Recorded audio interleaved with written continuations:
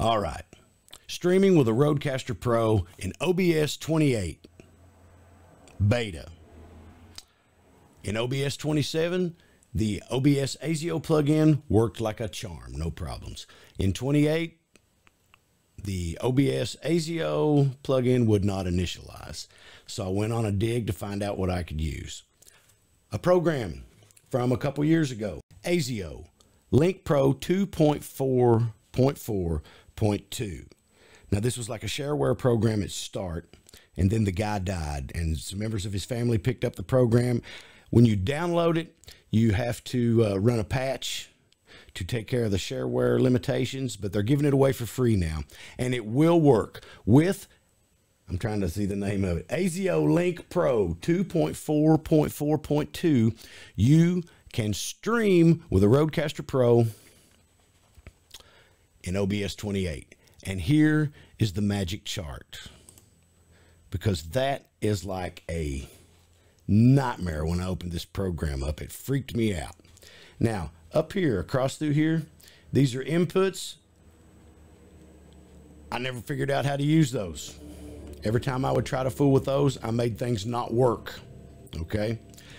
Across here, these numbers, these are the separate inputs output from a Rodecaster Pro in multi-channel configuration. These 8 groups down here, you see there's that's mix 1, this 1 through 8 is mix 2, this is mix 3, and mix 4. When you install ASIO Pro Link, it sets up 4 separate mixes as inputs. I'm only using number 1. I'm not fooling with any of the inputs here up at the top, up here either. I mean, up here, yeah.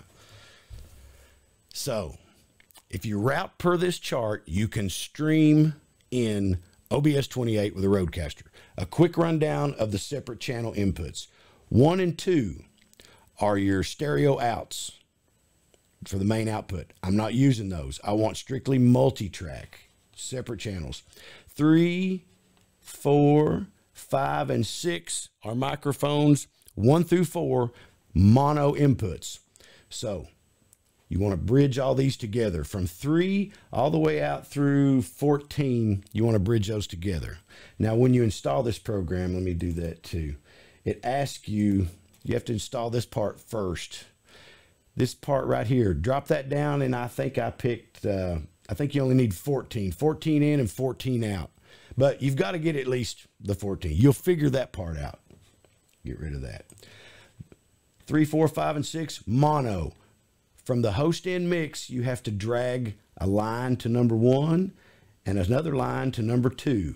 That's taking your mono signal here and splitting it up between your right and left channels on your output, or the input, I guess, to mix 1. I may be confusing, but this chart will work. Okay? So that's 1, 2, 3, 4. That's your 4 microphones.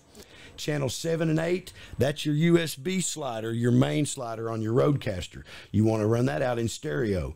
Number 7, right side, goes into 1. Number 8 goes into 2.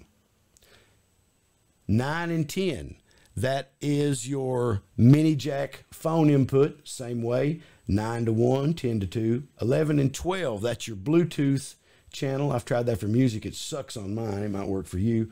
Once again, 11 to 1, 12 to 2, giving you outputs to your right and left channels. And 13 and 14 are your sound pads, stereo signal, 13 to 1, 14 to 2. After you get this routed, go into OBS, into your settings, go into your audio. I'll just show you how I set it up, and then you can go from there, but this will work. Disable whatever, mix or mic auxiliary. You want to set that to mix 1 in your drop down here. Like I say, ASIO created 4 separate mixes. We're using mix 1 because that's where we output all of these down to this 1 and 2 here. There you go. Using this chart, you can live stream with a Rodecaster Pro in OBS 28. I hope this helps. Maybe it'll save you 29 hours of frustration. Happy streaming.